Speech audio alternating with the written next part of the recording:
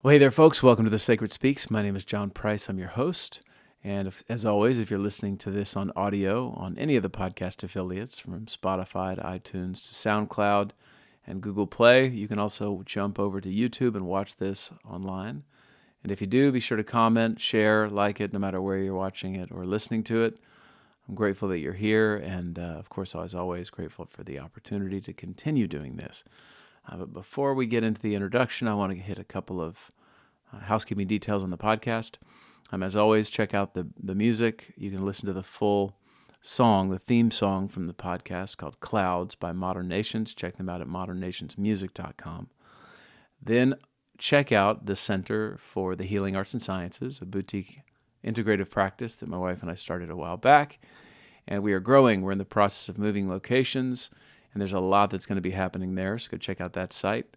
As always, I'm thankful for the opportunity that practice provides this project.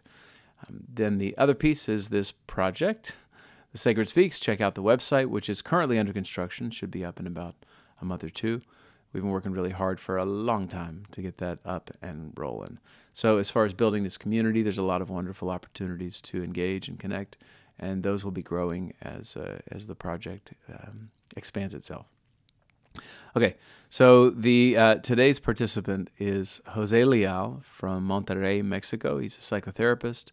He's worked in a lot of different contexts, but I've been really excited to talk to him because I'm involved with the Jung Center in Houston. Look them up at Jung Houston, JUNG-Houston.org. And he's a teacher there, but there's one particular individual named Michael Gregg. Michael sings José's praises, and on trusting Michael, because I'm quite fond of him, I talked with José, and I'm grateful that I did. So let me give you a little background on José before we jump into it. One of the things that really attracted me to his work is his interest in fairy tales, and we set up the episode by reading Sleeping Beauty. Or I read Sleeping Beauty. It's not very long. Please, I recommend you read it. Check the show notes for information. I've got a link to both the Wikipedia page on Sleeping Beauty and then also a site that provides the text version of Sleeping Beauty. It's a quick read, very quick read, and we kind of just track it a little bit. So it would be helpful for this episode if you would do that first. Let me read his bio, and then we'll get to a couple of details, and then set it up and go. José has a master's in Jungian and post-Jungian studies from the University of Essex, where Andew Samuels was his academic supervisor, and a master's in systemic psychotherapy from the Milton Erickson Institute from Monterrey. Since 2013, he's trained with Dr. Clarissa Pinkola Estés. He works as a psychotherapist in private practice and writes the column The Spiritually Ambivalent Therapist for Thresholds, a journal of psychotherapy and spirituality from the British Association of Counseling and Psychotherapy. Again, link below for the journal and link below for the Wikipedia page. Also, check out the link at the Jung Center. It's a class that just passed that José taught on the 7 gates to the underworld and the descent of Inanna. And you may be able to get that online, but I put that here just so you can get to the Jung Center's website, but also follow some of the teachers that are there teaching. It's a wonderful opportunity to connect, and most of it is online. A good portion of it is online, so you can find a lot of the classes available there. What else?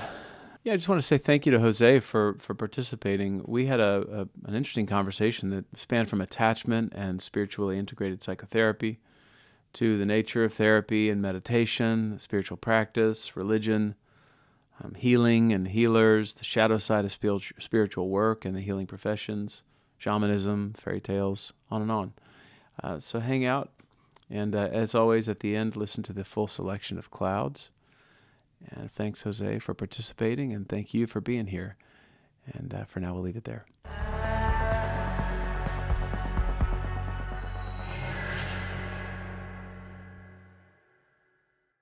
I wonder where you like to start when you present. And let me go to the intro for you to kind of set the listener up on who you are and what you do. And at this point, I would have read your bio too. Mm-hmm. But let's start there. Why don't you start in just letting us know who you are and your areas of interest and what brings you to the work that you do currently. And then I'll start asking questions primarily about the archetype, about how these energies show up in fairy tales and mythology, and why we would pay attention to stories like that and what they mean to us. So I'll set you up now to just give us a bit of who you are, and then we'll dive in. Sure. Thank you. Well, my name is José Leal. I live in Monterrey, Mexico. I was born here. So I did my master's in ethics in Jungian psychology. That was 2014. I started, and ethics was a fascinating experience. I did my dissertation on how therapy and spirituality could collaborate or hurt each other. And my thesis supervisor was Andew Samuels. So that was also a fascinating experience to have. Then I came back to Monterrey and did a master's in systemic psychotherapy. And then I started working at a high school. I was the high school counselor and combined that with private practice and teaching several groups on mythology and fairy tales. And then I landed in the Jung Center by accident on a trip to Houston. I had no idea the Jung Center was there. So I went to the center. I loved it. And then I wrote them and they said, sure, come in and teach whatever you want. And they were very open and to my ideas and my interest. I've also been training for the past 8 years. Well, not counting 2020 and 2021. But for the previous 8 years, I was training with Dr. Clarissa Pinkola Estés. She's one of my greatest influences.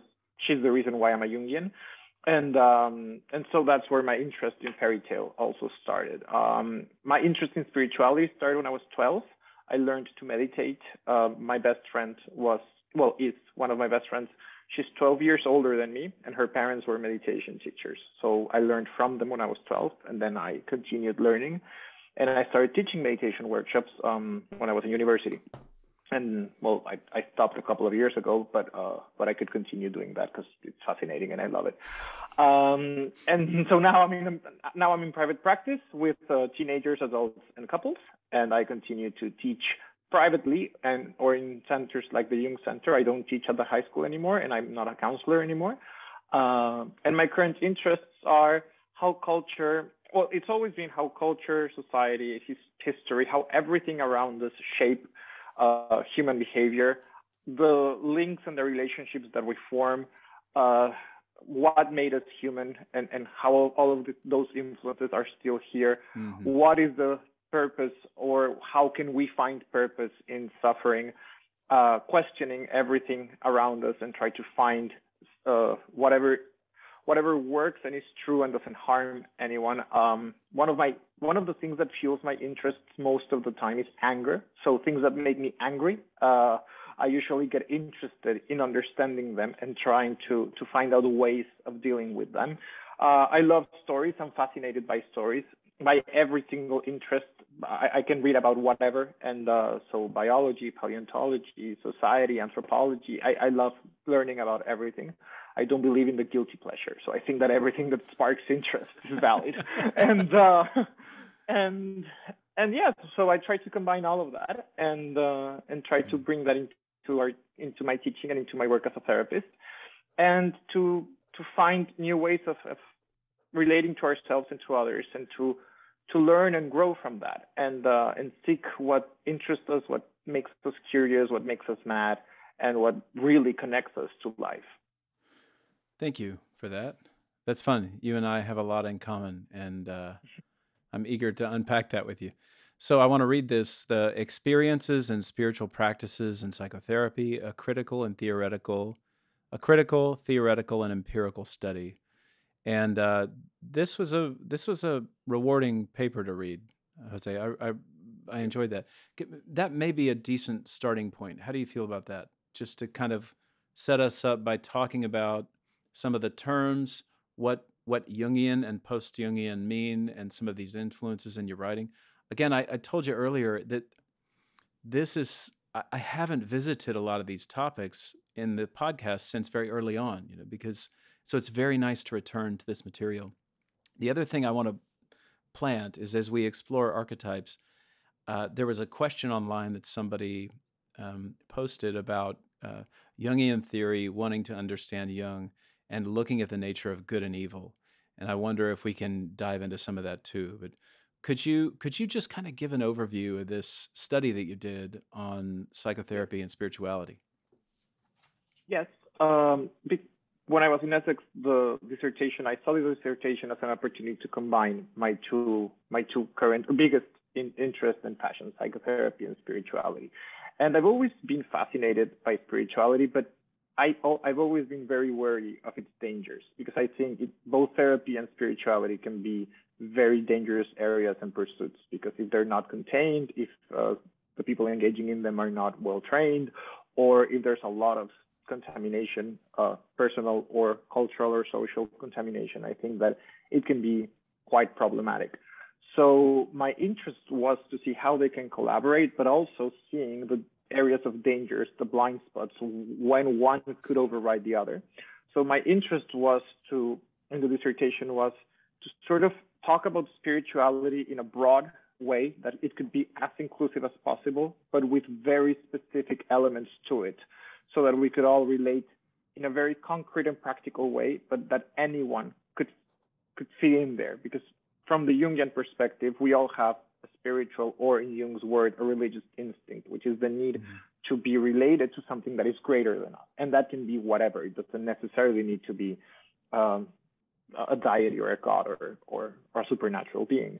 And then I wanted also to ground that in the stories of people. So that's why I did 3 in-depth interviews, to see how all of that would work with the material, and not leave it just in the theoretical approach and just say, okay, well, this is how it should be done, and this is what everyone says about it, and this is my combination of this, and now I have a dissertation. I wanted to bring all of that into reality and see, well, at least with the people that have experienced these 2 areas, how does all of this reflect? And Jungian and post-Jungian, post-Jungian means having a critical distance to Jung. So one of the greatest values that I still carry from Essex was that for the first month and a half, everything every lecturer did for that month and a half was to demystify Jung, criticize him, question him, de-romanticize Jung. Andew Samuels, I remember in one of his introductory lectures, he said, well, Jung is great if you want to find individuation, but so is going for an ice cream, right? Don't ignore the simple life, and an ice cream can be much more interesting than Jung. And I loved that cynical, critical spirit. I was fascinated by it, because I think it helps us draw the value from the theory, but Jungian psychology can also be very dangerous, as well as the concept of the archetype, and very contentious. So this critical sense was what I wanted to hold throughout the entire dissertation, and arrive to perspectives to understand this concept and carry it further, but not to arrive to a final explanation or conclusion of saying this is how it should be done, because I think that's when we lose whatever keeps our interests alive, whenever it becomes prescriptive and dogmatic. Oh, absolutely. As religion and spirituality, and can we go? Let's go there. Let's criticize it first. What were the critiques that stood out as de-romanticizing and mystifying Jung? Well, that there are many versions and readings of Jung, that throughout his writing he changes points of view and perspectives, that he can't be justified all the time, and that he was a human being with a human life and human limitations.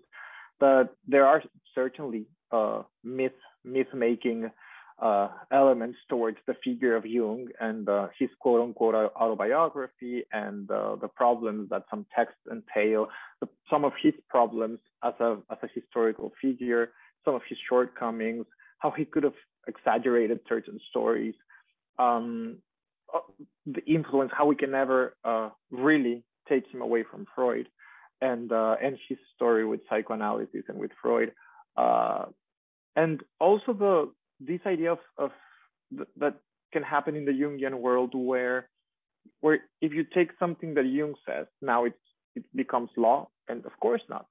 So just because you're quoting and putting CW8 colon 241, that doesn't mean anything. It's one idea from the man, and we need to update it and bring it here. And And I think that that was really valuable to say, well, we can't go with this man and saying he's a guru. He's a human being with very interesting ideas. But when he came up with those ideas, it was 100 years ago. So we need to revise that and connect it to today's world.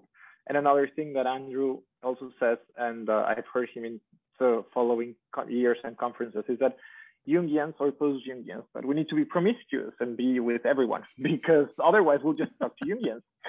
So, and that is his word. He uses that in a SWOT analysis he made of Jungian studies. And I think it's true. We need to be in dialogue with other disciplines and other areas. And in Essex, although everything was very critical and academically rigorous, it was very open. As it is one of the only places that I've seen this. People from all of the different psychoanalytic or therapeutic perspectives coexisting in peace. I would get taught and lectured by classic Freudians, by Lacanians, by Jungians that also had a systemic formation, by Kleinians. And we all coexisted and we all talked to each other and we all knew where we were coming from, but there was a lot of areas for collaborations, which made for a really interesting crash with reality once I came back to Mexico. But I think there's a lot of value in that plural and open dialogue where, again, it's not finding the right answers, it's creating and collaborating and innovating and seeing everyone's strengths and shortcomings. So I wanted to bring all of that into the dissertation and into my work. I don't think that if Andrew also said he was a big influence.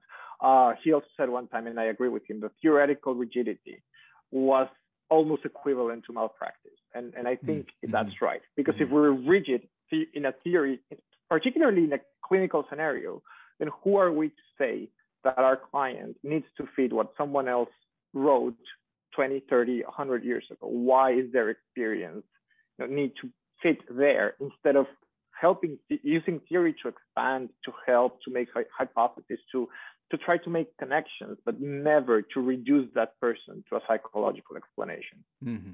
Well, and diagnosing is kind of the leading approach. We have a materially fixed perspective where we categorize people in these extremely reductive containers that at time, I mean, I'm not totally against it, because I think at times, no, absolutely not. People are empowered by realizing, oh my God, there's a name for that, and now absolutely. I think a lot of times people can use, the diagnostic criterion as a kind of container that is limiting as opposed to expanding. Yes, but again, I think the other side can also be quite dangerous, to just make everything unstructured, unnamed, and entirely subjective. So that can also be horrible. And that's what also drove me to the Jungian perspective, which is this constant strive of maintaining contradictory perspectives together and seeing the value in them. So I absolutely, I'm not saying I'm against diagnostic or anti-whatever. No, I think diagnosis is very important. Definitely psychiatry has a very important role in mental health too. And medication absolutely has a very important role. And it can be quite grounding to know that there's a name for something, and to know that there are lines of actions that have worked before. But then again, that should also be individualized and created with the client or patient that you're working with. So the annoying thing the Jungians we always do is to say that, well, why can't both or many of the things coexist? And I think that's the real challenge. How can we bring all of that together, not to be resolved, but that it can coexist? Yeah. So I guess I don't know where to go there, because I'm still kind of I'm hanging on to this period of Essex and all these different influences that were coming together, this multidisciplinary platform. Would you speak for a minute, just for anybody who doesn't know, why that is why that's an issue and why that's unique, that there are multidisciplinary, that a space like that is such a positive place? Because just speak to that for a moment. Yeah, so in my experience, both as a person that has been in therapy and as a therapist, is that, well, therapy wars, I think, are useless. going into, well, this perspective is better, or this school is better, or we work in a better way than you. I think it's arrogant and limiting, because who can have the answer for how the entire world experiences life? It's just, I think it's ridiculous to assume that. And in my experience before and after Essex, there's a lot of attitudes that close dialogue and go like, well, yeah, but I don't believe in psychoanalysis. Well, it's not a belief system. It's a technique, and we can draw things from it that are interesting and great.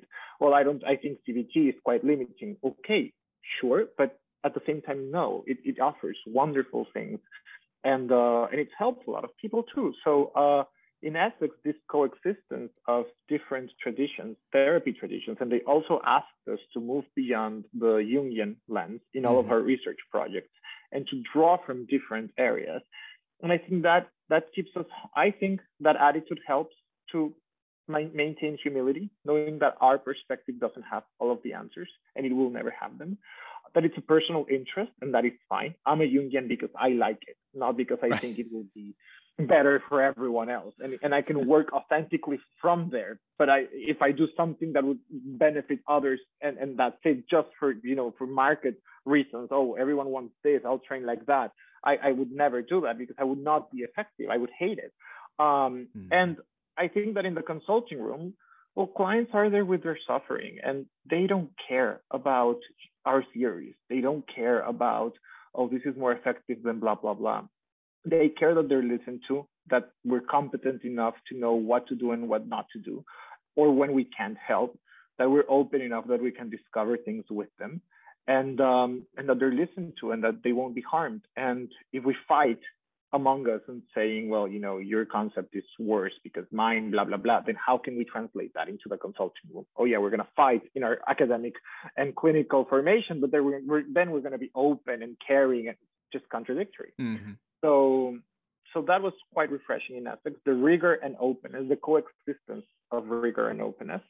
And I haven't seen that anywhere else. Well, I'm not saying that it doesn't exist in the entire world, but in my experience, I haven't seen that here in Mexico or in other places that I've been and that I've worked. What is the kind of attitude that you grew up with around therapy? It was taboo, and there was a stigma to it, and nobody openly admitted that. My first experience in a counseling scenario was when I was in high school. I went to the school counselor.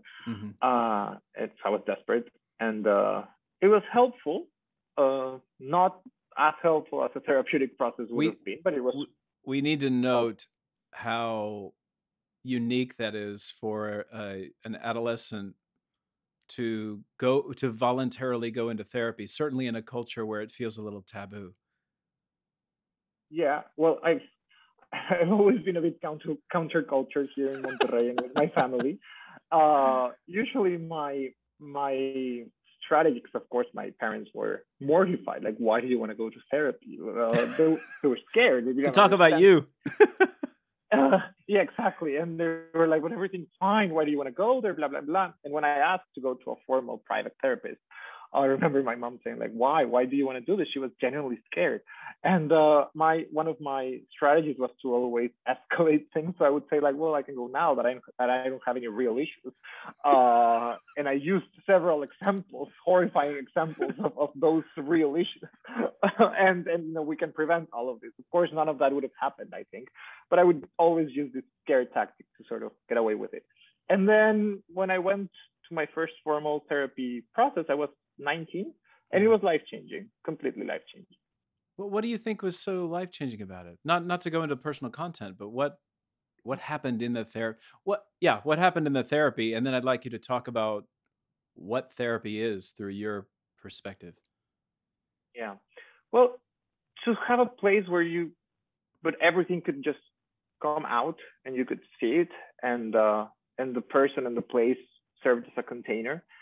And then that you could rearrange or learn or transform that and see the impact that had on my everyday life. That was that impacted me a lot. and it helped me a lot. And it brought a lot of different things together. I was growing up, I was finding myself, I was starting university. It was a place to bring all of what I had learned from my meditation practice and my spiritual practice, and to see how all of that connected. And I think therapy, what to define therapy is always difficult, but I think it has to be a relationship. It has to be a therapeutic relationship, period. No other relationship polluting that. It has to be a place where we address the difficult aspects of a person's life, the suffering, the pain, the conflicts, but also where we can address and see how this person managed to stay in this level of whatever, of health, of functionality, of up until now. I think everyone has a lot of wisdom, a lot of resources, a lot of energy and untapped potential. So I think therapy can help them access their untapped potential. It's a space of co-creation, absolutely, and I do believe that. But I think 99% of whatever happens in a therapeutic process is the client. It's not us imparting something saying, I gave you this, or no, it's just I was lucky enough to walk with you, not hurt you, and see and probably try different processes that would give you answers, but the answers are just are in them or in us, in the person that is doing all of the work in the process. So I think therapy it can be also mystified as the one all be all solution for everything, and it isn't. It is a tool, a method, a space of self-reflection and of healing and of addressing pathological aspects of our personality and of our lives and addressing conflicts. And it can be a place to learn, to grow, to transform, but knowing that it's not going to make life wonderful and pretty all the time. It's just going to help us digest and address whatever it is that we're facing. So I don't know, I can't provide a concrete definition of therapy, but I think if therapy is something, I think it's that. Yeah, to add and to kind of vibe with you here, I always wonder, like, why can't I just go into the closet and say everything that I've never said out loud and just it that's valuable. First of all, I do think that's valuable. Actually, somebody did go in, and that's what journaling is. When you actually, Yes. Explore. It's one of the things. Let me quote Jung for a second. In volume 5, paragraph 17. I'm kidding, but I know it's in volume 5. He says he's talking about non-directed and directed thought, and that our mind is constantly moving and going all over, the monkey mind, as the Buddhists talk about. And there is something about directing the instrument of your consciousness in a self-reflective way onto your life and the threads of your life, and then to speak. It's not just thought, right? Because thought and words and action are all different on some level. And so when we begin to put behavior to these interior expressions, we become a kind of observer in a different way of our inner experience. But then there's something about having a partner. And in your estimation, what is the value of, because I'm totally with you, and that it's not like you're some guru figure who's giving somebody the, do this 10 times and dance on one foot and then, don't think that way again. Although that's some of it. Sometimes we are, but what is it? What do you think it is in the relationship that allows change to happen? I think having someone that can listen deeply and with an open mind, with curiosity, with compassion, with wanting to learn, someone that's not going to judge, that won't attack or won't harm, that can hold whatever it is that you bring into the session, that doesn't have an expectation of you, of how you should behave or what you should say. I think that is incredibly valuable for all of this process to happen. And I think that's what we're supposed to do. And also to have someone safe enough that you can relive or re-experience a lot of these conflicts with and navigate through them. And just say, well, I'm not I'm not going to go into your conflict and retaliate or avoid or criticize or judge or whatever.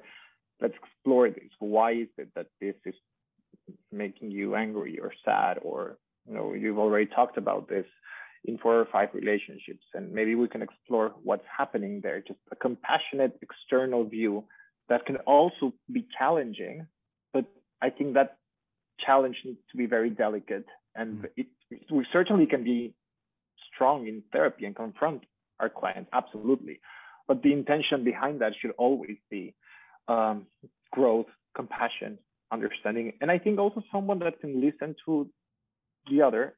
And I think the great value of a therapist too, and I think it was Hillman who said that the failure of the analyst, as well as the love of the analyst, but the failure of the analyst is what ultimately heals. And I think someone that can fail you, but fail you as a human being, and then you can work through that.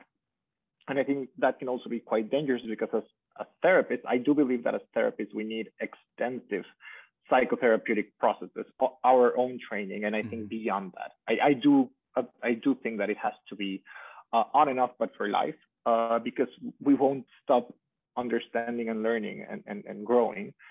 And I think it'd be very dangerous, because if we don't have our stuff at least identified, we can certainly identify with our clients or retaliate or do horrible things in the therapeutic alliance. And that's part of the job, to know how to navigate our murky waters and try not to contaminate their process as much with our murky waters.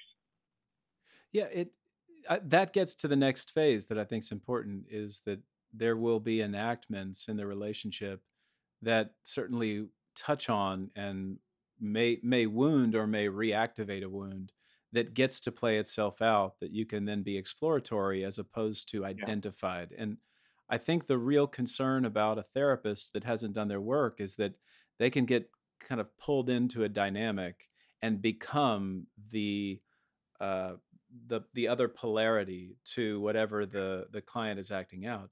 And then it becomes a re-traumatizing experience, because the individual is kind of imagining that this person's going to help or support or be all these things that you're talking about, but now they're just being an asshole like my father. Yeah. And I feel like this is kind of a public service announcement for therapy, but great.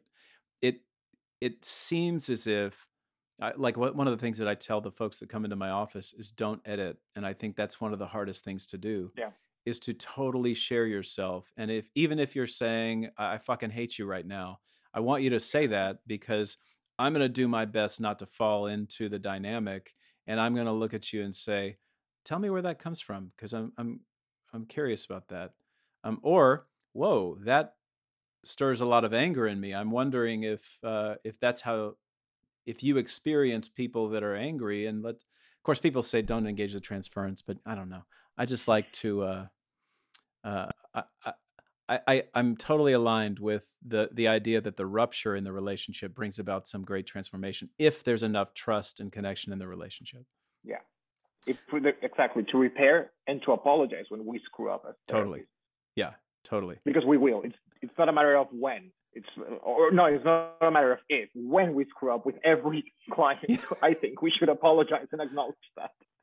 I laugh at that just because I'm even in some of that right now with people, where we're looking at the humanness that emerges, and then how we are human, because we don't generalizations. We don't do a very good job of the very simple things. I feel angry. Like, we don't do a good job of communicating that, because we either move away from it or overwhelm somebody because of it. Yeah. So one thing that we're kind of tracking here is therapy. What is therapy? And when you were a young person, 19 years old, what do you think led to such a powerful shift for you? Well, the first time I went to a counselor's office, I was 15, because I felt quite lost and angry at that moment. And it helped because it allowed for a place for all of this chaos to emerge. Mm-hmm. I also had meditation at that point in my life, and that really helped me a lot. So a relationship with my inner world was what saved me. with the books I enjoyed and read, with the music I listened to, with nature, with meditation, with the symbols that would engage me, with all of this inner imagery that would just naturally come up. That was incredibly healing and containing, and it saved me in countless ways. And then when I enter a therapy room, I think all of that found grounding and roots and started to become something else, and started to create this launching pad for into my 20s. And I felt lost because, well, Monterrey it's a big city. We're like 5 million right now. It's a business center, so there's lots of industry, lots of money, lots of people, lots of things to do. But it's a society that has many good things, but it has very rigid paths of how someone should be, and in everything, work, gender roles, religion, community life, in absolutely everything. So it's not that I was counterculture because I was this just mythical being that arrived here. It's just that I had different interests, period. So finding myself that lost in a lot of the places that I would be every day led me to try to find a place where I could understand myself. And then, of course, I've always had loving family and friends that care for me, but at times that those relationships were challenging, particularly in my teenage years. And I was I did everything different from my family. So my family has a family business. I've never been in that family business. I do everything in a different way. My interests, the way I live, everything. So therapy was a place to understand that and to stop the conflict with that, to resolve a lot of my own issues and claim part of my adulthood by being responsible for whatever the conflict left in me. And well, I still need to have a relationship with the people I love, with my shortcomings and their shortcomings, and find ground where we can grow and connect. And I think therapy, after the process of 19, after that, and because I've been in 4 processes in total, that's what I think all of them have provided, this kind of learning, of space, of growth, and of connecting with everyone that matter to you. And also people that don't matter and you hate.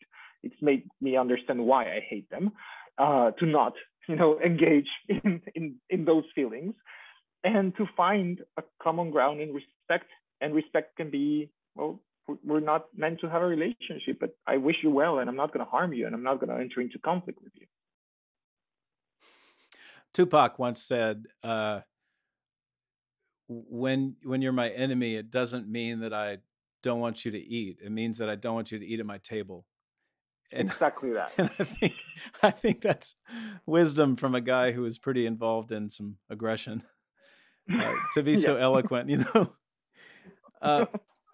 So you've got a history in meditation. That's an interesting thing for a young person. I mean, how did you stumble? I mean, I guess you had a friend and their parents, but that you stayed with it. That's really interesting, because anybody who's meditated know that it's not about like a nice outfit on the mountainside smiling. I mean, it's a pretty grueling experience. Go into that a little bit.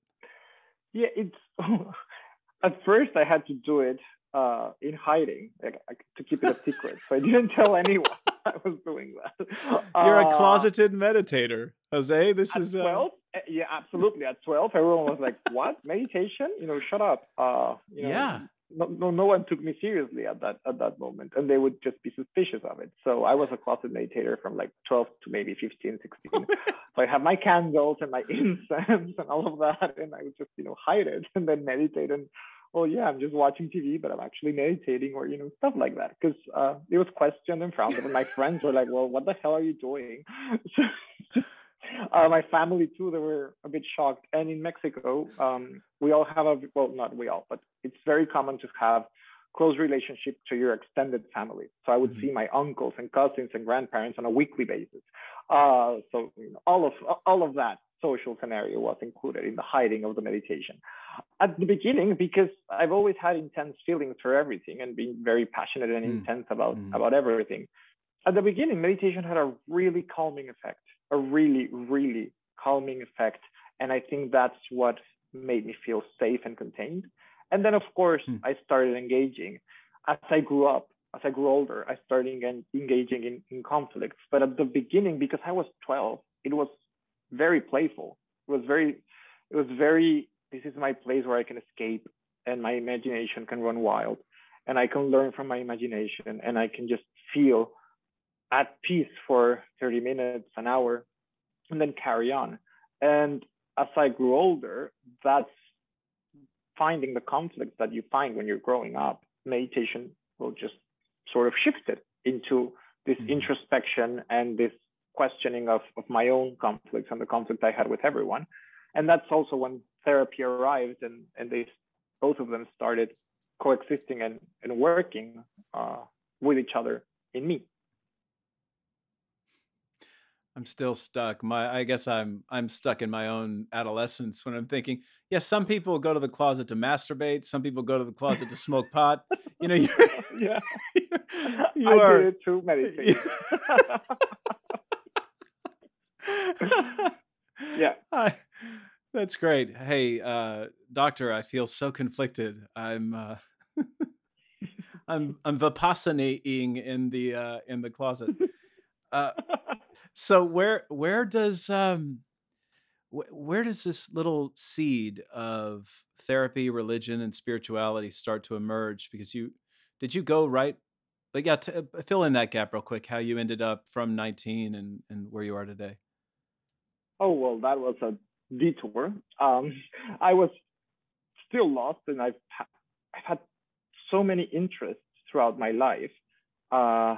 If you see any of my bookshelves, you'll go.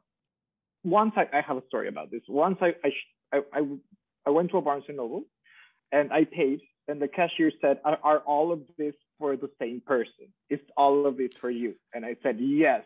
And they were like, "Okay, this is an interesting selection," because I have very, very wide interest. So when I was in university, I went into a university here in Monterrey called Tec de Monterrey, which is one of the most important universities in the country and in Latin America. And they didn't have much majors that I liked. And that was my only option to study in. So I chose at that moment to major in international affairs, which was the study plan was more social sciences. So I had economy, literature, anthropology, sociology, politics, history, and all of those topics were fascinating because it was understanding humanity and our collective and also individual side. So I kept with the meditation part too. And then I graduated and I kept doing my meditation workshops and I started reading a lot of psychology. I discovered Women Who Run with the Wolves when I was, I think, 20 or 21. And I was just completely shocked and transformed and blown away by her writing. Dr. Estés has been one of the greatest influences I've ever had. So I followed her work. I also followed the work of Dr. Jungian, and I started reading Jung. And then I went to a training with Dr. Estés, and I realized a lot of when I first arrived to that training at 25, they genuinely asked me if I was lost and I needed direction because it was like, well, you're clearly not here. And then the people from the registry, they knew I was coming and they were like, oh, no, she's here. And they just were very nice. That's because of your age, correct? Yes, that was because of my age and because I was a 25-year-old guy entering that retreat. I relate, yeah. So, but what was really enlightening was that a lot of the people that I met and interacted with really opened my world because a lot of them were therapists with with different backgrounds too. And they were like, oh, well, I used to work in this area and then I trained as a therapist, or I was a journalist, or I was a teacher, I was a science teacher. And so that opened my eyes and said, well, I can do this. I can. So that started shifting things and said, okay, I need a master's in Jungian studies. And there's only 2 places where I can do that. I've always loved the UK and British culture. So I said, this is a great opportunity to be in the UK and do Jungian study, and then train as a therapist in Monterrey. And that's where I redefined my professional and academic path. And I was lucky enough to be able to do that, and have a supporting family that helped me achieve that. They didn't understand it, but they supported it, which is, I think that's how I can define my relationship with my family. We don't understand you, but we'll support you. So I was able to shift into that. And now all of the background in history, in literature, in politics, in economics, in all of that helps and informs a lot of what I do as a therapist or as a teacher. Well, you write about religion as it shows up in psychotherapeutic containers, and I'm curious, for anybody who doesn't, I'm assuming that most people that stumble on this podcast or have been listening are already well aware of why that is. But for anybody that's not, what do we mean when we talk about religion, spirituality? Let's kind of move into that territory. And yeah, I think from a clinical perspective is, and the way I understand it and see it, is something that connects us to a larger reality that can provide meaning, that can provide ways of transforming ourselves, or of becoming more wise, of learning from us, of deepening our relationship to other people. I think spirituality or religion or whatever pursuit that involves a relationship with a higher reality or larger reality or being cannot forget that, cannot forget that we are humans with human relationships. So I think any pursuit like that should bring us closer to being more understanding and compassionate with others and with ourselves. And I think as a therapist, I don't have any agenda on that. I have, of course, my own belief system and my own conflicts with my history with spirituality or religion, but that does not matter when I'm a therapist. It matters so that it doesn't spill over the person's process. But I think if someone comes from a very strict, organized religion, well, what provides meaning for them? What provides comfort? How is their relationship with that community impacted their life? How do they grow from there? What meaning can they draw from that? And how has that helped them to have a relationship with a non-material reality, a larger reality that can provide all of these wonderful experiences and connections? And if someone comes from the other extreme, sure, we have the same questions. It's just, how is your particular relationship with these forces that are larger than our individual selves? So even if someone is an atheist, great, but what inspires them? What provides meaning in their life? It can be art, it can be science, it can be nature, it can be activism, it can be their relationship with their family, it can be anything. Just what helps them enter that area of their life where they seek meaning and they seek connection and they seek transformation. It's funny, as you were saying that, I was thinking about the shadow side to therapy and the issues with therapy, and certainly the issues with religion. And I thought about this. We'll get into defining these terms, but a lot of times we have a kind of traditional Jungian idea called the mother complex or the father complex, or a complex. And interestingly enough, people who want nothing to be like a particular parent, people will say, like, I don't want to be like my mother. They can't stand it when they behave like their mother or their father. Like, God, I don't like that. I can't believe that shit. And it reminds me a little bit of the atheist, that I don't think the atheist is conscious of how much their life is structured around divinity and God in a kind of negative way, in the same way that a parent can be rebelled against, and then the kid says, I want nothing to do with that, or the adult says, I want nothing to do with that, and then they structure their lives on that figure, just the opposite of, it's still based and grounded in that figure. So there's an interplay. This is maybe a side. I don't want to derail us, but that's an interesting dynamic between theism and atheism, or religion and a religion, or religion and spirituality. But this content, this material, religious material, let's define that real quick. Because you did a great job in your paper defining spirituality and religion. Would you do that for a moment? Let us know what you mean when you say those two things. Yeah, I'll just try to be as eloquent as I was in my dissertation. You were, yeah. I don't promise. I can't promise I'll do that right now. But the purpose of that part of the dissertation was to draw several distinctions between religion, which is usually, well, it's organized and it has a belief system, a moral code, a structure, a hierarchy, and it's usually a belief in something, in either a deity, a god, or a supernatural force or being. Those were the main characteristics for defining religion. Certainly, religion can contain spirituality and spiritual practices. And then there was a differentiation with mysticism as this experience of a connection with divinity. So it's something that divinity or this encounter provides or provokes to us. We don't have any control in a mystic encounter. And it has to do with this revelation and connection with a divine being. I used William James's perspective on that. And then spirituality is this unstructured set of practices, beliefs, ideas, perspectives that do not necessarily need to be organized in a hierarchy, in a structure, in an organization, but they do make us relate to the non-material aspects in life. They make us seek meaning. They make us connect with larger realities that inspire us and that can contain us. And they involve our subjective experience in our everyday life. And so a lot of different practices can enter that arena in spirituality.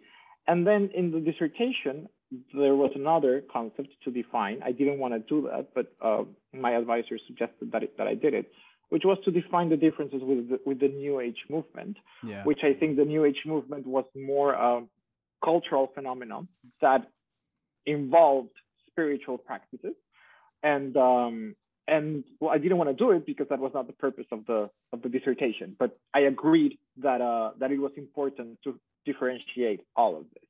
And then what really interested me afterwards, because after the dissertation, some years after, I started writing for Thresholds, the column Spiritually Ambivalent Therapist.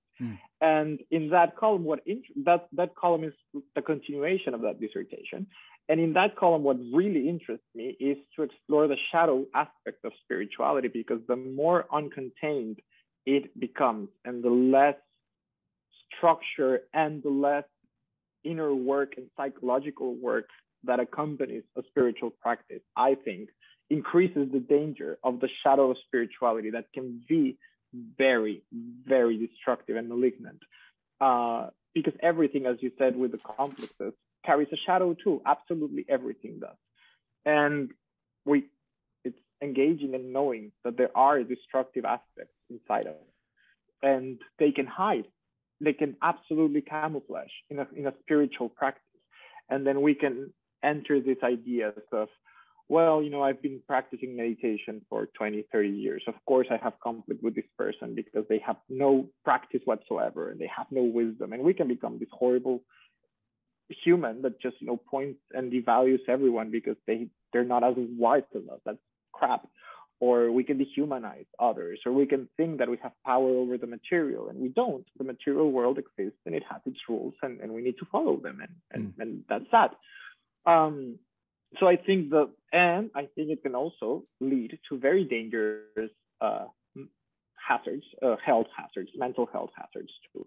Can certainly lead to psychosis, for example, and a psychotic break, or to ignoring personality conflicts that then will attack and pollute our relationships, or ignoring any mental health issue that needs our attention. And it can be, of course, accompanied by these spiritual perspectives. But I think it's as dangerous as for a therapist to say to someone, well, in your religion, you should be doing this, but we're not ordained ministers in that religion. Why are we, saying that people in that religion should behave X or Y? And I think it's as dangerous when someone from another aspect or area from psychotherapy says, oh, no, this depression is nothing but this thing that you need to resolve this way, and it's usually with me. So I think that the most destructive aspect of after a hefty price, of course. The most destructive aspect of spirituality is the rise of charlatans. Yeah. And they're unchecked, uncontained, unhinged, and they prey on the vulnerability and the pain that we all carry. And in moments of crisis, in moments of pain, in moments of transition, we are extremely vulnerable to this, to falling into these traps, into these predators that disguise themselves as these enlightened beings, and they're actually quite destructive. So I want to tread lightly here, but it is concerning. I do think there are limitations to what therapy can accomplish. I do think there are concerns about therapeutic containers, and I think any mindful system will be self-reflective enough to be critical of its shadow side. Yeah. But we are seeing a lot of shaman these days. And I've talked to a lot of folks in this territory, and most of them would say any shaman they know would never call themselves a shaman. But so this is getting into the new age piece and to therapy, coaching, and like all these various helping professions or healing professions. It is interesting that when you get outside of a particular initiation process, because I think that's what your training is. I mean, I think it's a pretty effective initiation process. And for a lot of people that aren't willing to go through the training, and they find other pathways and are... Now, I want to be clear here, because I don't want to say that somebody who's, quote, personally anointed is not effective. But I would say that when and I think you'd agree, but you'd help me out, that when you don't have those healthy containers to engender a sense of criticism, self-criticism, and self-analysis in a community, I think you're at risk of having some pretty shadowy aspects of self come out. And let's kind of tend to that a little bit. What do you mean when you're talking about that? Absolutely. That's exactly what I mean. And I think that with all of this mix of different areas and helping professions, I don't think any human practice that is safe and contained and is aiming towards growth is wrong. There are many different traditions, and I don't think that anyone can say this tradition is wrong or whatever. Absolutely not. But I think one of the things that we need to understand is that there's a lot of value in knowing what we can't do, what we're not trained to do, what we are unable or uneducated to do, or uninterested. For example, I work with teenagers. I love working with teenagers. I cannot work with children. I love children, but I can't work with them. I either can play with children and engage a child in a relationship and just be, loving to a child, but I can't think clinically and do that at the same time. That's one of my limitations. And I tend to get in conflict, inner conflict with the parents, because a child, usually reflects a lot of what's happening in the family. So that's my limitation. If somebody brings me a child and I say, oh, yeah, I'll work with the child because I'm a therapist, I'm doing something that goes against my training because I'm not trained in child therapy and against myself. So I will hurt them. And, they can do whatever. They're living their life and their story, but I will hurt them. So I think understanding that if you're a coach, that's perfect. What is the scope of coaching? If you are a meditation teacher, a yoga teacher, any discipline that one chooses, perfect. What is the scope of that? What is the reach of that? And then that's the value in creating community. Whenever you can't attend to something, you can absolutely refer to someone that is trustworthy and safe. Regarding the different traditions and being a shaman or not, I don't have enough information to comment on that. But I do think that there's risks in appropriating methods and traditions from a different culture that we haven't trained in, that we don't belong to, and that we just take them and put them in another place and then exploit them. I think human creativity is limitless, and we can create a wide range of tools, perspectives, and we can go to what works for us and what we have access and what we can enter in a relationship with. That's one of the things too that I think prevents the harm. It's to know that we are in a relationship to spirituality, to therapy. We're not that. we're not the role. I'm not a therapist. I act as a therapist and I behave as a therapist when I'm in my office, but I get out of there and I'm me. And I think that can help us to know that it's a relationship with, I will quote Jung too, after saying that it's quite annoying to do that. But when, after his confrontation with the unconscious, when he says, well, those years gave me everything I needed to bring this psychology forward. And the rest of my life was a translation of all of that experience into making it analytical psychology. I think that's what an initiation is. We train, and however that training impacts us for 3, 4, whatever years, then we have the rest of our lives to unpack that. And we need to use the rest of our life to unpack that. Otherwise, the moment someone says, I don't need supervision, I don't need to learn anything else, I have all of the answers, I know exactly what to do, I think that's when we need to run away. And one of the seminars that I taught at the Jung Center was born out of anger with all of these charlatans and people that was just harming others in very horrible and pernicious ways, particularly here in Monterrey. I knew of some organizations that were doing horrible things. And would you say something about, not specific, but what do you mean when you say horrible things? Well, just, bringing people that are, as everyone, in pain, looking for answers in a crisis, and then just, selling them a weekend workshop and then telling them, if you want the second level, you need to bring 10 more people and you'll get this healing if you bring X amount of people, or you need to cut ties with everyone around you. Of course, a lot of times we need to cut ties with hurtful people around us, but you can't tell someone, you need to stop talking to this person today. It's a decision they need to claim and make and execute in their own timing. So they were doing all of this, severing from their communities and exploiting them economically, psychologically. And well, that was in the most destructive side. But I also saw a lot of naive, hurtful, naive practices. So I got really angry and made a seminar that's called, it addresses spiritual inflation. So going back to Jungian psychology, whenever the unconscious floods our consciousness and floods our ego, it can possess our ego. It can make our ego feel it has all of this power in it when it doesn't. We need a healthy ego to engage in all of this work. Otherwise, we'll just be destroyed. And so I made that seminar on inflation, and the fairy tales that I used to explain that was, or to explore that, was The Fisherman's Wife, King Midas, and The Spirit in a Bottle, to exemplify the relationship that we have with the sacred and how exploitative we can be, for example, in The Fisherman's Wife, or how hyper fascinated we can be. And we learn something and we want to put everything into that. So we touch everything and we make it into gold, making it fit this wonderful idea that we discovered. But then, like in the myth, King Midas loses the ability to eat because he touches food and he turns that into gold. So we lose the ability to be nourished by what we're learning. And he also turns his daughter into gold, so he can't relate to her. And so we lose the ability to relate to others.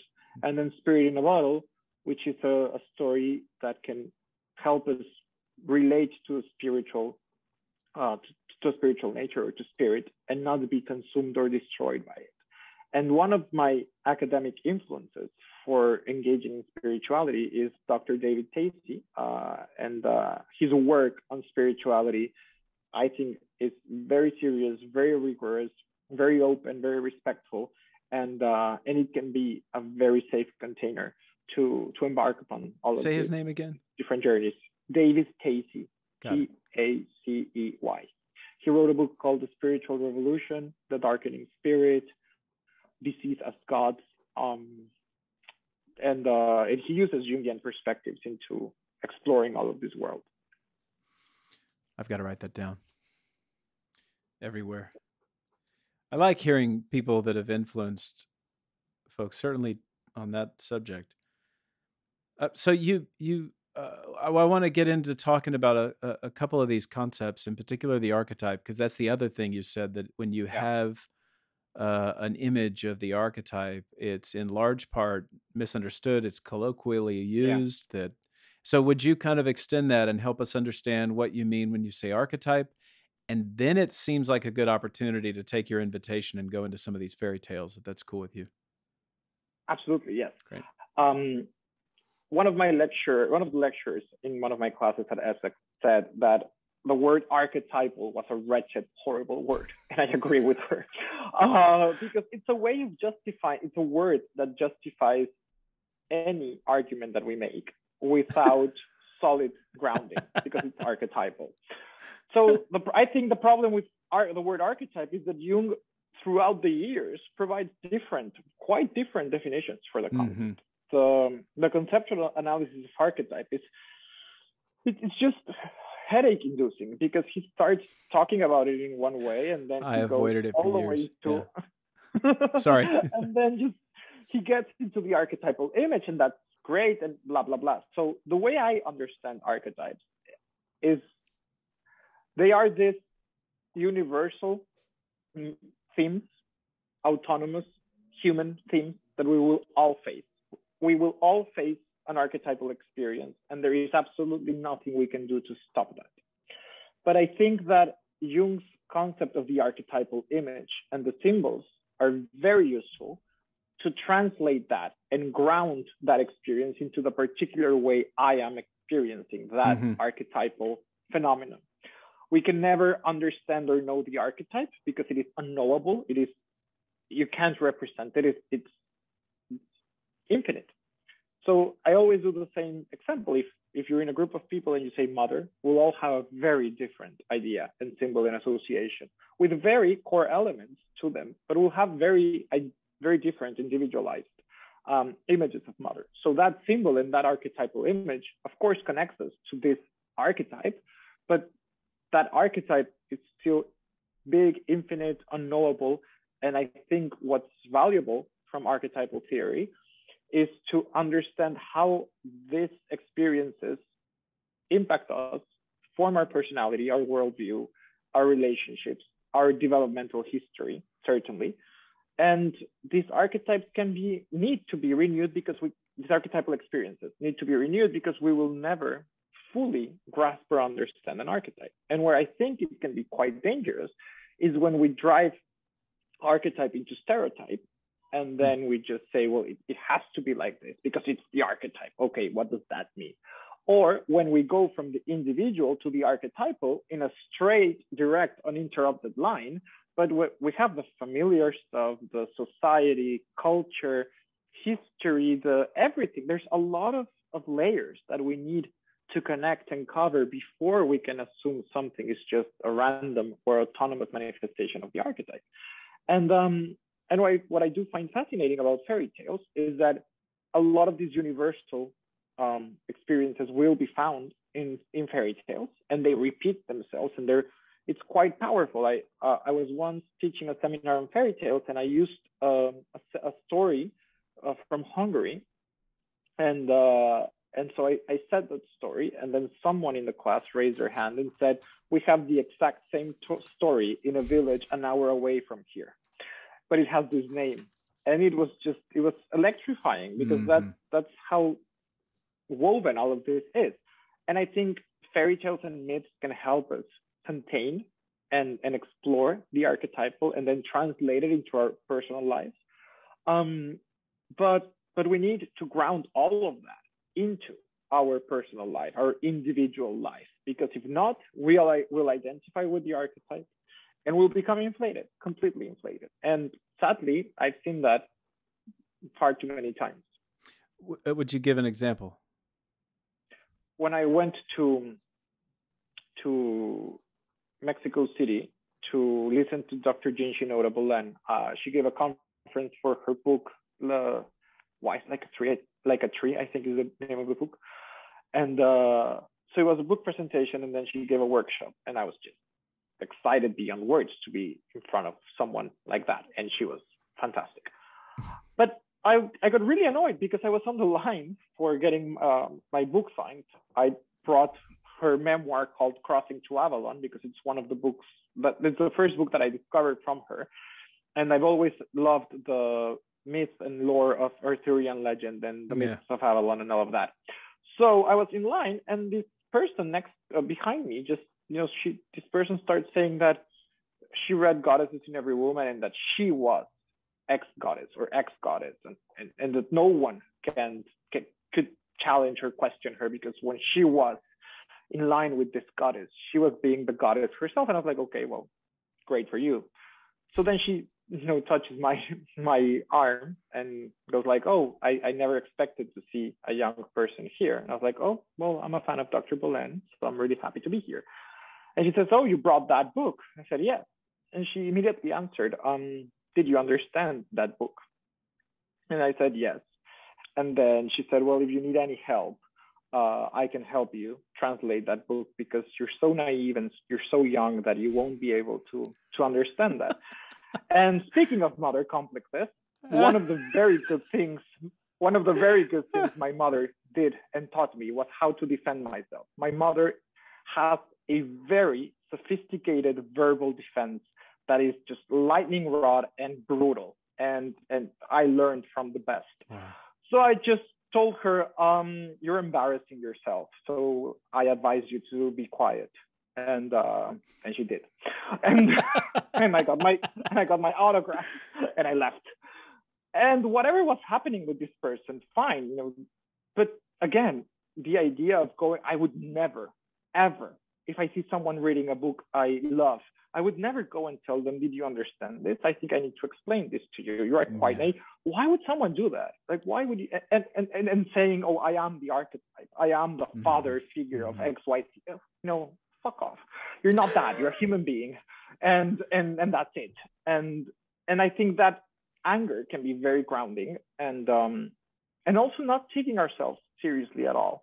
And that's another thing that I've learned from, I think, almost every figure that I admire, is that at some point they openly admit they don't know everything and they are still growing and evolving. I've heard Dr. Clarissa Pinkola Estés say that, Andew Samuels say that, Dr. Bolen say that, teachers in my training here and in Essex saying that, figures that I admire that I sadly do not know, but that I admire, singers, writers, people like that.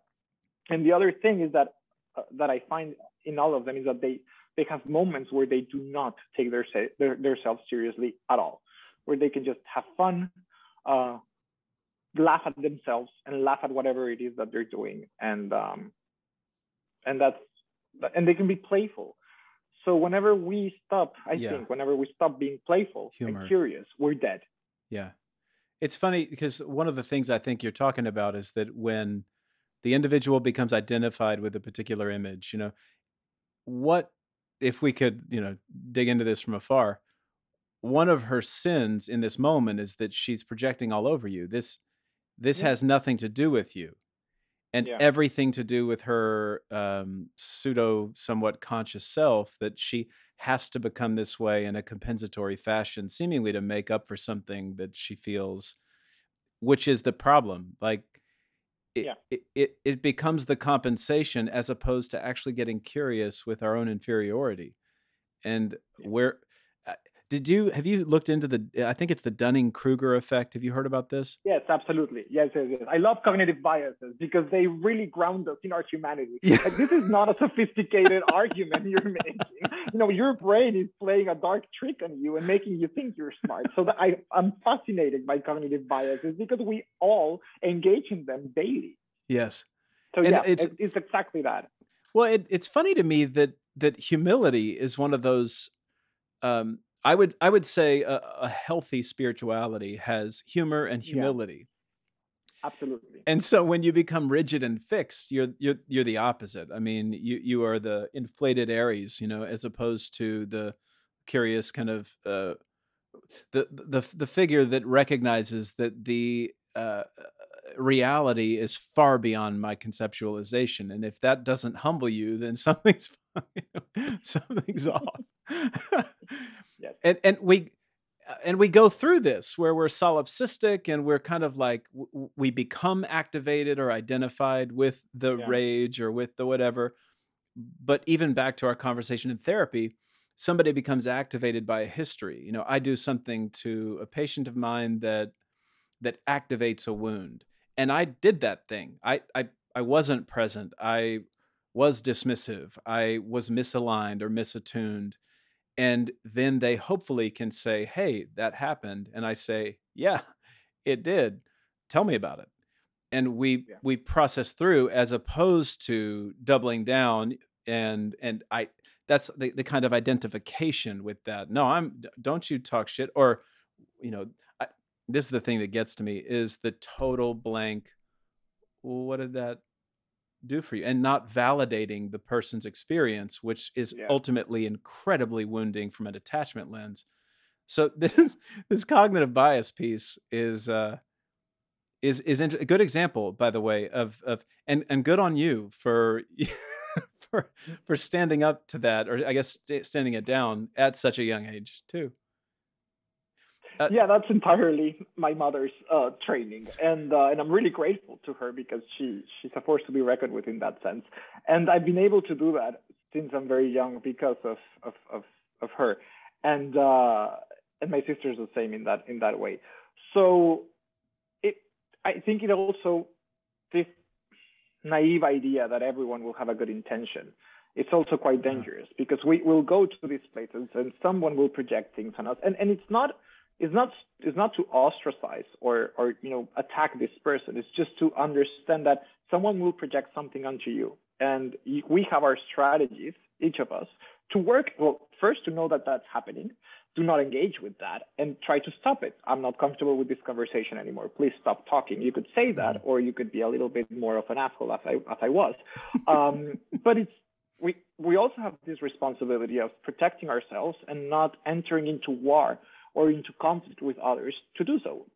And I think by knowing that we have all of these biases ourselves too, that can be quite humbling. And I think fairy tales also help us, because they detach us a bit from the conflict, and then we can make a connection with the characters, and then we can go, oh, I'm doing exactly this.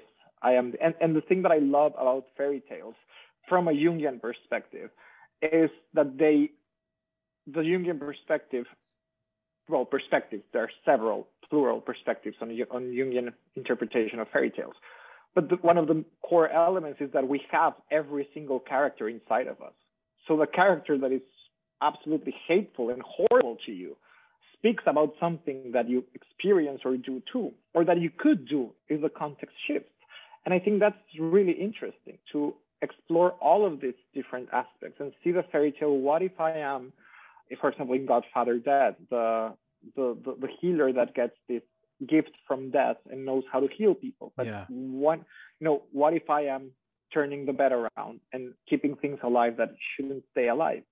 We all do that at times. Or what if I am the father that brought a new being into life and had no idea how to care for them, and had to go and fetch a godfather or a godmother for the baby, because they were, well, how many times have we created things in our lives and we're not able to tend to them or care for them, and we're looking for someone or something to help us, but at some point we need to be responsible for that. Or what if we're the king, the arrogant king, and we're going to the therapist, for example, and saying, well, you need to heal me now. Or we go to a doctor and say, you need to take care of this for me in this instant, and I'll reward you with money and riches and prestige. Well, I can't turn the bed. Death is at the side of the bed and I can't turn it. But a lot of times we fall into this omnipotence. And what I love about that fairy tale is how brutal the ending is, because death takes that person into the cave and says, I'll give you another chance with the candle. And as soon as death is about to turn on the candle, he or she turns it around and kills him. And I forgot the word in English. How do you say when you blow off the candle? So sorry, when I'm in Mexico and I look around, my Spanish and English get mixed together. So yeah, and I think it's really powerful to see it that way. Or the other fairy tale that I love, that I told you, Sleeping Beauty, it's been my favorite. When I was little, I had an obsession. Well, I still have it till this day. But when I was very little, I had an obsession with Maleficent, the witch from the Sleeping Beauty. I was just absolutely obsessed with that character. It was one of my favorite characters. But then the fairy tale, it's about not inviting the 13th fairy. And what's fascinating about that symbolism is that 13 used to be a bad luck number, because it creates chaos, a new order. It brings unwanted but necessary elements. And I think if we explore that through a fairy tale, it's easier to know, okay, which unwanted but necessary elements do I not bring instead of saying, oh yes, well, you're resistant to A, B, C, D, or you're stuck in blah, blah, blah. I think fairy tales soften the judgment and allow for a playful exploration, but deep nonetheless exploration of what's happening with us. So because I would, for some reason, it would be great if we could go into Sleeping Beauty. I know we said either way, but what's the difference between mythology and fairy tales? Yeah. Well, myths came usually from religions or from the narrative of a culture to explain the world and to explain a particular phenomenon. And then it evolved because, of course, we don't explain physical phenomena through myths now. And it talked about this relationship either with the gods or superior beings or creation or what happens in life after death. They usually come from a particular culture in time, and they have that purpose. Fairy tales are more varied in the number of versions that they have. They crop up everywhere, and myths tend to crop up everywhere with similar subjects too. But fairy tales are less, I don't know how to explain or use the word, but fairy tales can be more either playful or aimed either for teaching children or adults different things, and educational in that sense. And they also evolve a lot. But I think myths are more in connection to the gods and to explain the world. And fairy tales are just characters, fantasy characters, that are experiencing a conflict and resolving a conflict. What I hear in what you're saying is that we of course, humans, we narrativize. We are constantly narrativizing.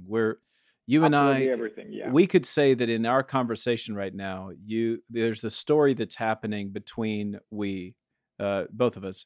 Then there's the stories that are happening in our minds about what you're thinking and what I'm thinking, and then my memories and my conclusions and what I like and what I don't, and all that's happening, right? And in both of our consciousnesses, and that over time, dynamics get narrativized in a reduced form. Like this is the clearest way we can articulate a drama or a dynamic or an eventuality. That it sounds to me like at times fairy tales are, for example, the Godfather Death is kind of a cautionary tale about taking divine gifts and abusing them for egoic reasons.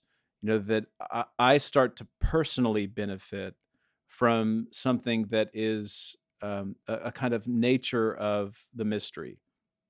If I have a gift, if I'm a healer, or if I'm really good at numbers, and then I shift that to start to, my humanness comes out, and I may take advantage of other people as a result of that gift. And so there's a notable and important ethical and moral dynamic that shows up in fairy tales. But the other thing that's so interesting to me is that I think one of the things you were getting at, they reveal interior, like it's not so much about exteriorizing your dynamics, it's interior dynamics that I have death and life and the humble part and the abusive part and the dominant part, like all those things exist in me, and I can read a fairy tale and see myself reflected, not some foolish story that existed. So okay, let's jump to Sleeping Beauty, because we've got like 25 minutes and I want to be aware of how we dig into this. Will you set us up, like why Sleeping Beauty is, because obviously Sleeping Beauty is a story that has risen to the surface. It's one of the most popular, I bet I have heard of Godfather Death. I hadn't read it until you and I talked, but I'd certainly been through Sleeping Beauty many times in my life. And it should be noted, it's very different than Disney's version. So set us up on Sleeping Beauty. why that's important to pay attention to, and how you might use that narrative in your individual life and as a therapist. I think it's what fascinates me about that story is the longing and promise of new life, the longing that the queen and the king have. The kingdom is just it's grown, it's solid, it's prosperous, but they long for new life. And I think we've all found moments in our lives where we're longing for that new life and it doesn't arrive. And then it does. And then we invite everyone to see that new life. But I love, and it's fascinating that new life will grow and change from what we thought it would be. So the idea of the 13th fairy not being invited, so death not being invited, chaos not being invited, change, death of the different stages. The way this new life appeared and happened will die and change, and it will be reborn into something new, but it will stop being what it originally was. So the idea of trying to outwit destiny in that sense and saying this will never change, I am strong enough and I will outwit, it's a disservice to us and to this new life, and destiny will always catch up with us. So I love the symbolism of the element that it's not being invited. It's actually what needed to be invited to avoid the curse and to avoid, actually it's not, it's experienced as a curse because we didn't invite it in the first place. And then the 12th fairy, what's also fascinating is that the 12th fairy gives the gift to soften the curse. So it gives the gift of redemption, because of course we will not invite the 13th fairy as many times, and then we will just crash into reality. But there's also the opportunity of redemption. And then I love the symbolism too of the whole kingdom and Sleeping Beauty just being asleep, because life stops to grow whenever we don't allow the chaotic and renewing elements to come and the scary elements to come, and life just stops and it sleeps and it appears to be fine, but things are stuck, and the promise of new life ends up being something that just stagnates. And so I love the story because of having to be wise enough to invite the uninvited and to bring the outsider, the odd element out, the scary parts. And it's also, I think, a cautionary tale because, well, the king burns all of the spinning wheels, thinking that by doing that, the curse will be avoided. So we all do that. We're all evasive all the time. Yeah. I'm not going to think about that. I'm not going to talk about this issue. I'm not going to explore this emotion that it's cropping up and I don't want to invite it. So I'm not thinking about this. I just burned the spinning wheel, but then it crops and it just, explodes in our faces and we feel cursed by it. And a new element needs to come and awaken us from that slumber. So, and when I analyze Sleeping Beauty, I take one of the Grimm's versions or any version, but usually one of the Grimm's, which is completely different from the Disney version of Sleeping Beauty. But I was influenced by Sleeping Beauty, the Disney version, because of my love for Maleficent, and I always loved the villains. I always loved them, and I think they're very interesting figures because they make the whole action happen. And Maleficent was this, I think, misunderstood figure. Of course, she was evil, but I loved her power, her intensity, her elegance, and I think there's a seductive aspect too that we need to be wary in all of these different forces. But it's an invitation to bring the unwanted, the dangerous, the scary, the chaotic into our life and make room for it. Otherwise, it'll curse us, or we will feel it's cursing us. So there's a religious tradition out there that has banished evil to the underworld and refuses to look at this figure they call Satan. And I'm wondering about how we map that on, because there's something what you're saying is extremely important to be mindful of. What happens when the religion says that the evil is relegated and to be judged and pushed down to the underworld, and in fact, if you commune with that, you're a bad person and you're kicked out of the tribe? I wonder how you can what riff on that for a second. Without going into any doctrine or criticizing any tradition, I think that one of the functions of religion is to address the destructive aspects in human beings. And I think that with any element, if we ignore something, then we just make it more powerful.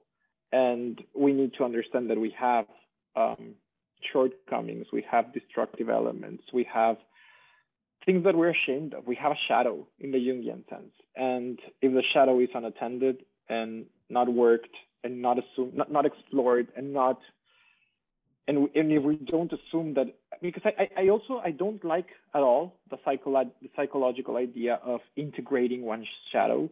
Like, I'm integrated now, so I can do whatever the hell I want because my shadow is now perfectly in balance and making me more wonderful than ever. I hate that idea because the shadow is treacherous in that sense.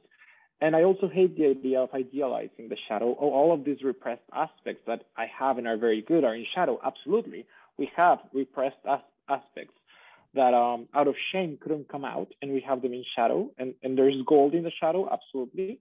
But there is absolutely shit and destructive aspects in shadow. So if we lose that from our sight, I think it's more dangerous, because if I lose sight of my aggression, my anger, what I do to feel safe when I'm feeling threatened, the mischievous aspects that we all have, the manipulative aspects that we all have, if we lose sight of that, then we'll enact them. Absolutely. So I think that in any tradition, it will be very wise to have a framework to deal with the destructive elements that humanity has, and we can't escape those destructive elements. Well, and I'll emphasize something you were saying is it's not so much the critique of a tradition, because these principles or dynamics show up in every tradition, and that I think is the real unconscious piece. Is it's not. I mean, Christianity is a beautiful tradition. It so is psychology, and so is biology. But when these forces that are universal in every single human's biology, psychology, sociology, relationships, and spirituality, when those are left unattended, they're acted out and identified with in that particular tradition. So you can have a fundamentalist biologist. Absolutely. We can take the 13th fairy to the paradigm revolution that Thomas Kuhn wrote about. And whenever a discipline is in a paradigm shift process and in a transition, and they go like, no, this is how it's always been done, and none of these new experiences or discoveries are going to change our tradition, that's not inviting the 13th fairy into a scientific discipline, because it will be chaotic, random, and it will shift things, absolutely. But without paradigm shifts, there are no innovations whatsoever. So yeah, any human discipline that is rigid and stops being playful and stops addressing at the same time the destructive nature that we carry, I think is doomed to face the 13th fairy's curse. This is good shorthand. I think you've given us a bit of gold in the 13th fairy piece. Well, so just paying attention to time, I want to move into maybe how do we do that? Because to me, that really gets at maybe one of the themes that we're really exploring is how to invite the 13th fairy. Because when we were talking about kind of certainly a number of religious traditions that hide, because I in Christianity there is one narrative that says that when Christ was crucified, he went down to the underworld, and not a lot of people talk about that. And what does that even mean? Why in the hell is the chosen Son of God venturing down to the underworld? Well, maybe we might have a really healthy tradition there if we did what Christ does in some way, when we kill off certain parts of ourselves and we venture down into the depths of chaos and disorder and depression and inferiority, and we recollect important parts that kind of maybe make us more whole, so we can reemerge as to prove, to embody that existence of the transcendent, or however we want to call it. That remains pretty healthy. But when it's I never want to be anything like that. I don't want to say those words. Like the first time when I was in my 20s, I had a pretty solid meditation practice for many years, and I met with an old friend of mine, and I told her that I was meditating, and she kind of backed up and was like, looked noticeably concerned. And I said, what do you, I mean, like I had horns in my head. And she said, oh, we don't do that. We don't, we pray. I said, what do you think meditation is? Like, so listening to yourself is problematic. And another example of this, I've said this before on the podcast, but a friend of mine once completed suicide. She very, very isolated, very quiet, went away and killed herself. And when I went to the funeral, the minister was saying, never go within. Don't go within. Go to the book. Trust the book. That's the path. And I thought, whoa, man, that is some really dangerous rhetoric. That can create a dependency on institution very quickly. And that person at best is incredibly unconscious of the consequences of that kind of paradigm.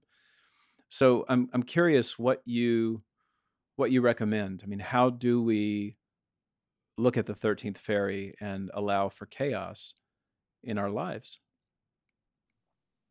Yeah, I think that's one of the dangers of any discipline or area or tradition dealing with things that are out of scope. So if we're facing depression, we need to address that from a multiple perspective, or any issue in mental health, but we need to have we need to have treatment for that, for everything that causes pain and suffering. And other stories, the trips to the underworld they're present in every single mythology and in every single tradition and in every single story. And one way would be to differentiate evil acts or horrible and unconscious acts from the chaotic, misunderstood, shortcomings, destructive aspects that we have. We're not doing that because we're evil. And it's not that we're exploring our evil in that sense, but we're exploring our humanity. And well, it's very hard to recommend something if someone says there is no shadow. So for shadow work, what I can recommend is that, well, we need to assume that we have it, that we won't solve it, that we need to really have the stomach to explore our own darkness and pain and suffering. And there's a matter of timing. It's not that sometimes it's not time for that, and it's fine. We can leave that for another moment. That we'll have trips to the underworld, absolutely. And differentiating underworld from hell might help. My previous workshop at the Jung Center was an introduction to the trips to the underworld, and I'm doing Inanna's descent in summer to talk about the descent to the underworld and meeting all of these repressed aspects of ourselves that are in pain. And it's just, I think that if we really need, if we want to help others and help ourselves, we need to be wary of how we can hurt ourselves and hurt others. That's the best way, I think, to prevent damage. For example, as therapists, if I don't invite the 13th fairy, well, I'm assuming that the therapy will never end, and it will end one day, either in good terms, in bad terms, but it has an expiration date and an ending, and it needs to be shaped towards that. If I don't invite the 13th fairy, then whenever there is chaos in our communication, in our relationship, in the way I'm understanding this person, when I get stuck with the client and I have no idea how to do that, if I don't invite that fairy, I can go like, well, this is resistance, or let's just try this, let's try this. And I can insist a lot and push back. And instead of going to a supervisor, and going like, well, I'm stuck and I have no idea what to do and I'm frustrated and this is where I am. And I think that's how the 13th fairy allows us to untangle that. Or when we're really angry or hateful towards someone we love dearly, well, or envious of them, well, what is it that I'm really craving, that I'm envying, or why am I envious of this person? And it's really uncomfortable to do it. But I think that, for example, if I would envy, or when I envy someone in my life, of course it's uncomfortable, but I think it's better to say, well, yes, I do, and I want to explore this with someone that's safe to explore it, and then I can really find out what is it that I envy about this person, and not act that envy with the person. Because, as I was telling you with my sophisticated verbal defense, if envy gets a hold of that, I can really devalue that person that is not doing anything to me. It's just that I'm really hateful towards them because they're making me uncomfortable and it's not their fault. And I can absolutely do that. And I'm responsible of that. So I think I can be a better friend by knowing that I can hurt my friend if I envy them, instead of saying, no, I'll never envy anyone. Well, of course I will. I'm human. And I don't know who it was. I forgot the author's name, but there's a quote from an author that says, I am a human and nothing human is foreign to me, or something along those lines. And everything, it's Tertullian. I think that, nothing human is alien to me. Yeah, something like that. And I should know the name of the author because I keep that phrase a lot in mind, to know that anything we experience as humans belongs to us. The great and wonderful, and also the complicated, the shameful, and the destructive. I'm fairly certain I butchered that name, by the way. I think so. I'll look for it. I think I really fucked that up. Okay, we've got to start closing out, but you said something about Inanna, and I'm wondering if you can kind of direct us. Certainly, I'll include a link in the show notes, but could you talk about your workshop that's happening this summer?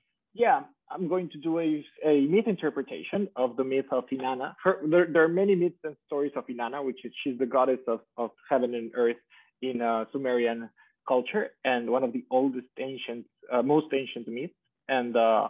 And the analysis will be from the particular myth that's called the descent of Inanna.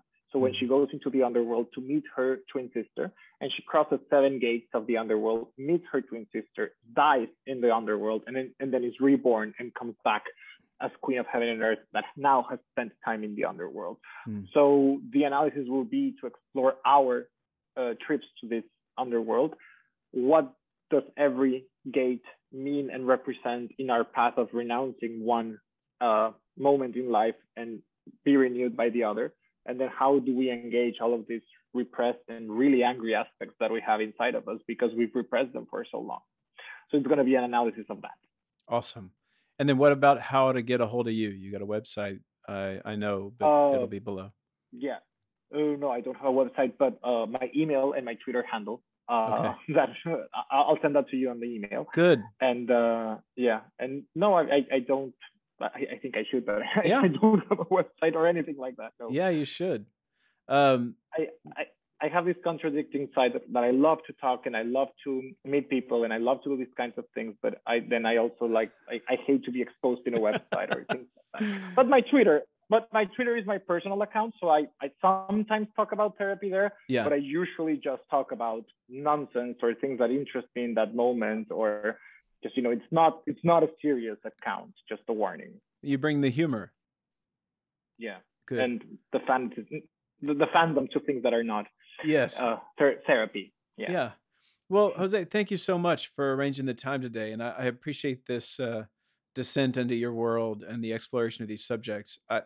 It feels so good to be reconnecting with these ideas on just what we're talking about around religion and spirituality, certainly, but the fairy tale piece, I'm glad that I finally brought this into the conversation on the podcast, and I'm so thankful to Michael for pointing me in your direction, and I'm grateful for your time. Thank you for inviting me. Thank you too for Michael for putting in the good word. I hope I didn't disappoint his recommendation or disappoint you. And it's just I love doing this. So whenever you want to follow up, I'm more than happy to find new ways of communicating and collaborating. So thank you very much.